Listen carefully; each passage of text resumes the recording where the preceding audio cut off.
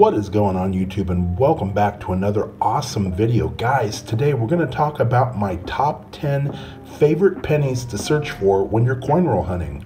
We're going to go ahead and kick it off with number one. This is the 1984 Philadelphia doubled ear Lincoln cent. And all you need to do is check out Lincoln, look at his little earlobe right there, and look to see if there's another one right below it. If there is, you definitely want to hold on to that coin because it's going to be worth a few bucks. Number two, the 1995p double die. All we need to do is look over at Liberty. This is probably the easiest spot to figure out if you have the double die. And as we zoom in there, you can definitely see Liberty is doubled right there. You can see the split serifs. Another great coin to hold on to. It's going to be worth a little bit of money.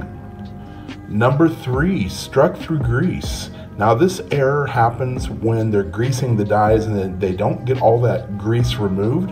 And what will happen is it will actually stop the details of the coins from being minted. And they turn out all muddy and distorted like this. They're not worth a ton of money, but they are worth a few bucks, and it's one that I like to hold on to. Number four, die breaks. Now, as the die gets used more and more, it starts to break down, and many times it will even crack. Now, those cracks will actually get minted into the coin, and if they're not caught, they actually make it out into circulation. And people really love these and collect these, so some of them can be worth a little bit of money, especially if they're big. The bigger, the better. Number five, the 1972 Philadelphia double die obverse. This is one coin that most collectors know about. It's the 1972p doubled die. As you zoom in, this one is very obvious, guys. There's the 1972. It's very spread out. It's very noticeable, even on Liberty and God We Trust. This is one that if you find it, woo, put some money in your pocket because collectors go nuts for this coin.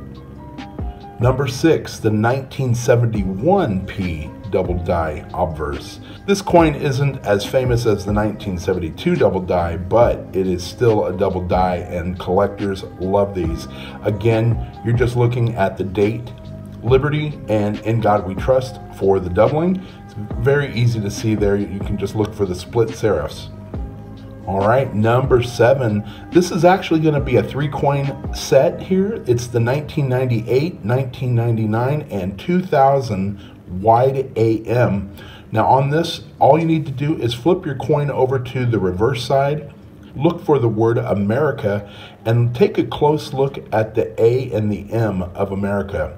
If they have a very large space between them, you probably have the wide AM. Finding one of these coins can put a little cash in your pocket.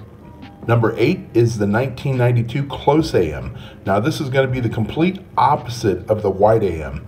So you're looking for your 1992 coins. Those can be P or D. You want to flip it over to the back side or the reverse side again, looking for America.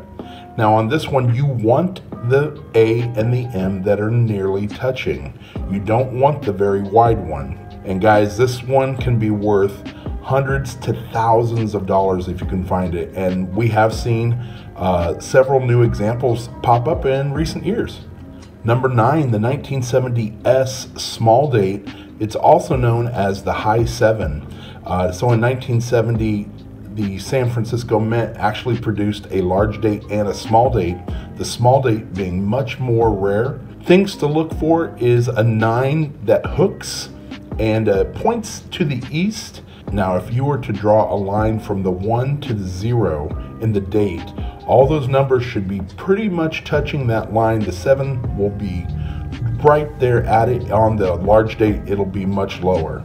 Also, another way to tell if you have the 1970S small date is the words Liberty will be very muddy.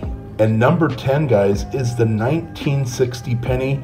I love 1960 because there are so many things that you can look for. There's a bunch of different varieties. You have the large date, you've got the small date, you've got RPMs that you can look for. There are the large date over the small date or small date over the large date. There are just so many things that you can find in 1960. It's one of my favorite years to look for. So guys, that is it. I hope you enjoyed the video. Be sure to give a like, subscribe, share, and post your comments down below. We'll see you next time. And as always, happy hunting.